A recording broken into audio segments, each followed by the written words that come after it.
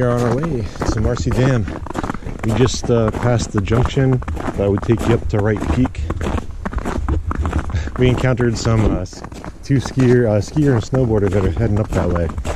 Apparently, on not at Wright Peak, but when you're going up towards it, there's a backcountry ski snowboard spot that people like to go to. So it's pretty cool. I'm sure there's more places like that back here too. But we talked to a ranger. He's kind of politely gear shaking down people at the parking lot. He's doing a good job, making sure people have the equipment that they need. And our snowshoes are inside our packs. So when we told him where we're going, he told us once we get past the dam, the snowshoes are required. So that means we might actually get to use the snowshoes. So maybe we'll find snow there. I mean, as we hike back, we are seeing more and more snow coverage, so maybe. We've already seen a good amount of people head out onto the trail. Some people are coming back. One of the popular things up here to do for people that aren't like as into hiking as others, they'll just come out to Marcy Dam and then go back. And that's not a bad hike to do. The terrain's not bad, the mileage isn't bad. So, and for winter you don't need as much gear. You just need some sort of micro spike, good foot traction, you're all right. Oh, did you hear that? No. So the ranger, I heard him tell one person when he was like checking their footwear, they had foot traction, but they didn't have micro spikes, and they didn't have yak tracks either. I forget what he called them, but he told the person that their foot traction would not be adequate for back here. So another thing, Kurt will probably have this in his video, but we were talking at the New York Rangers, and it doesn't matter what part of New York you're in, Catskills, up here, Hudson Highlands, the Rangers are awesome. They're always very informative, very nice. They're always clear about what you can and cannot do. And from the different places I've hiked, I find them to be like above the others. All right, we are at Marcy Dam. It's a little bit clearer than when I brought Kurt here back in August. That was way earlier in the morning and things were way more socked in. But we are going to be heading out that direction. We're going to loop out around here, and where this stream kind of goes back into the woods, we're going to follow that along, and we're going to cut back into the valley and in the Avalanche Pass. There's normally a ranger posted here too. So one of the cool things I like about coming up here is usually there's a ranger at the parking lot. There's usually a ranger somewhere in the middle of the trail. Like here, Marcy Dam is a very popular location, so it makes sense to have a ranger here. And then normally on the peaks, you will find a ranger. Wintertime, I don't know about that, but I know in the summertime, every time I've gone to a peak in the summer, I've encountered a ranger. So yeah, so this is nice. You can actually get put those guys on, so they didn't come here for nothing. My snacks are in that bag. I'm going to dig one out and take just a moment to cool down. We were setting a pretty good pace and got a little overheated, so we're going to let ourselves cool off just a little bit, take a snack, and then we'll get going. There is actually more snow back here. Pretty decent coverage as we get further and further back into the valley here. We do have the snowshoes on, so far the only objective of this trip that didn't get met was backpacking, but honestly it was definitely the good way to go. But yeah, the hiking's been pretty awesome. The worst part of it was some of the sketchy spots on Mount Joe yesterday. there's a little bit of precipitation coming through. So it's all because Kurt took his raincoat off.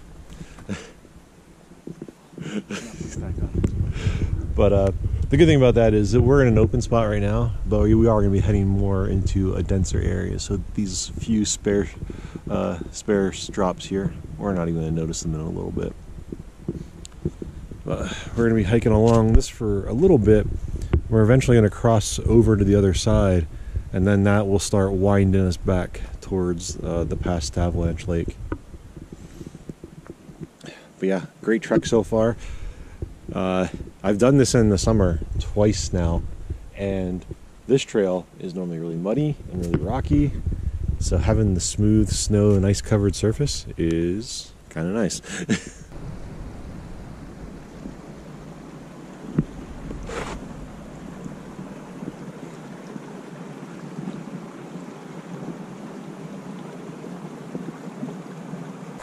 Almost to Avalanche Lake.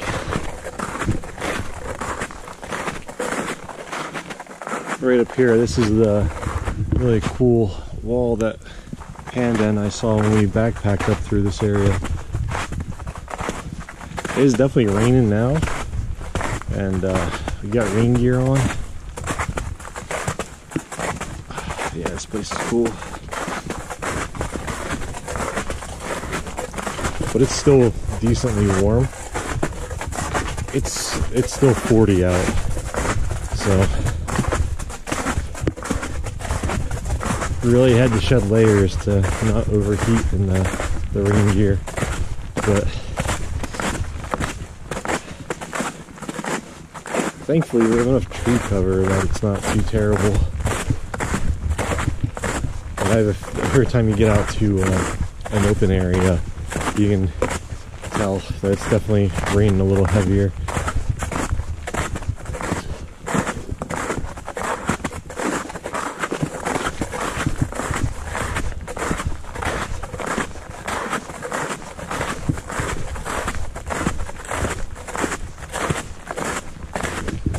Yeah, check that out. That's awesome.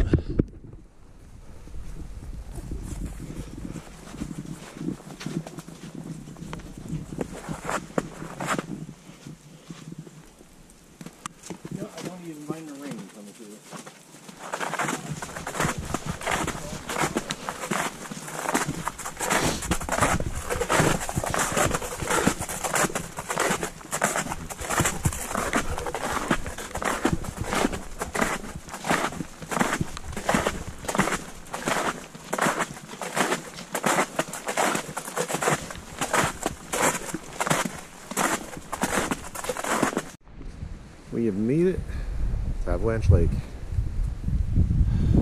and this is a pretty cool view right here, just seeing like the reflection of both sides in the water and how still the water is.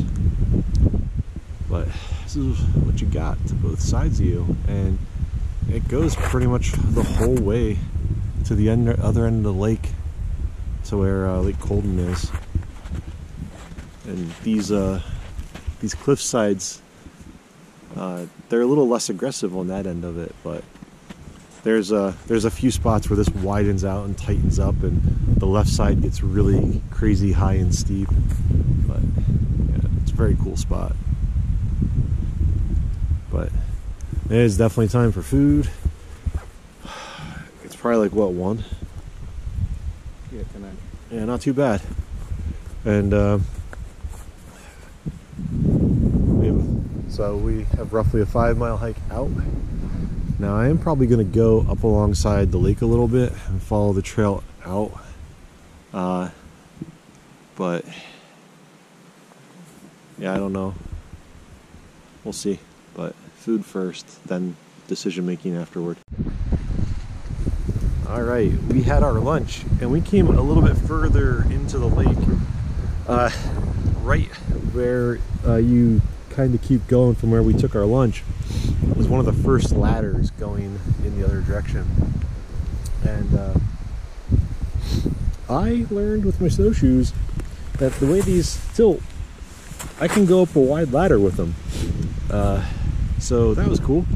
Kurt wasn't able to, so he's in the process of taking his off, and we heard other people, and we did see some tracks like this along the edge of the ice and in the ice. And that's the way those guys were coming. And I asked them how the ice is, and they said it was fine. They said along the edges here, it's firm. They had I guess a few places where the snow and the ice meet, a little slushy. But yeah, which is awesome, because I was super hesitant to walk that way, because, you know, falling in icy water, yeah, not necessarily on my to-do list anytime soon. But yeah, this is awesome. And here is one of the boardwalks that they haven't anchored into the cliff face. And this is the smaller of the two. When you get to one of the next sections, there's a longer cliff face. And if I remember correctly, that one, it kind of just like curves with the contour of the cliff. And both very cool spots. Yeah, if you've never hiked up here and you want to, the Avalanche Pass Trail is definitely one to check out. The ranger at Marcy Dam that we were talking to said that this has become one of their most popular trails. And after hiking this in two different seasons, I can totally understand why. But the weather has still been very iffy. It's been mostly raining for a while now. It picks up and then tapers off, picks up, tapers off, so it could have been a lot worse. And thankfully it didn't mess up our plans too much, and we were able to still get out here. But we're gonna start making our way back, and I don't know, we have like 3 hours till dark, something like that. The cool thing is, once we get close to the Marcy Dam area, if we run into like a headlamp situation, it won't be so bad. That track is so well traveled and so packed in nicely that if you're gonna do anything in the dark, that's an easy one to do. But we have plenty of camp. We have plenty of firewood at camp waiting for us. So yeah, it'd be a good end to the day. Oh, shall we? Before we turn it off, yes. just as a note to you, listen back to the audio, because about a minute and a half ago, something fell on the ice. I heard it tumble, and I didn't see it, but I heard it go pop, and it hit the ice. Oh, nice. I know the theme of this trip has been a lot of, you know, be aware of this situation, roll with the conditions, because that's pretty much all we've done the whole weekend. But when we were hiking up this, there's a group of guys coming down, and the one guy post-holed, and it was like right back up there. And I didn't realize we were this far back already. But so when they were coming down and Kurt and I were coming up, I stepped off to the side to let them go by, and I post-holed there, got up, moved forward, post-hold again, while wearing snowshoes. So I mean, these things are awesome, but they're not exactly a fail-safe. I mean, you can kind of see there, like that's like really hollow underneath.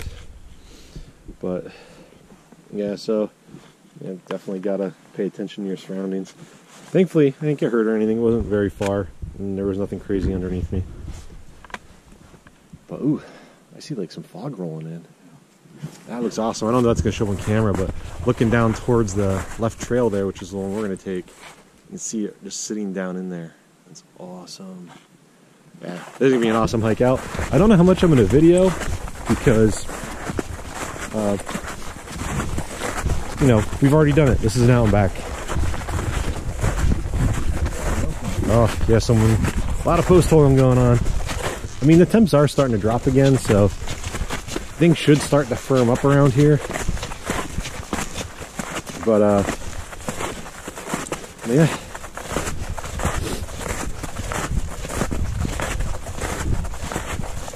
We'll say, if you're interested in snowshoeing, you should definitely check it out. It's been a lot of fun.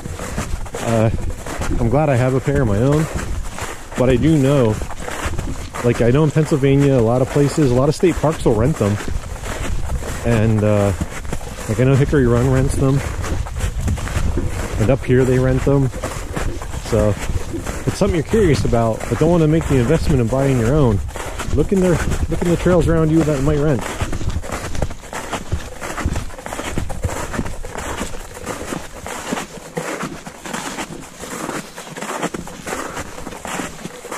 It was a great hike.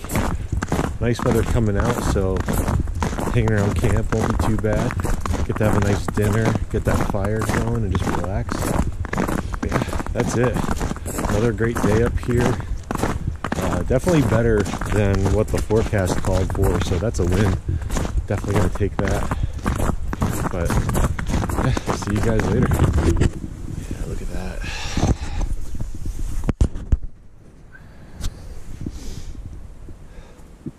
It's very cool. Yeah, I love the Adirondacks, definitely.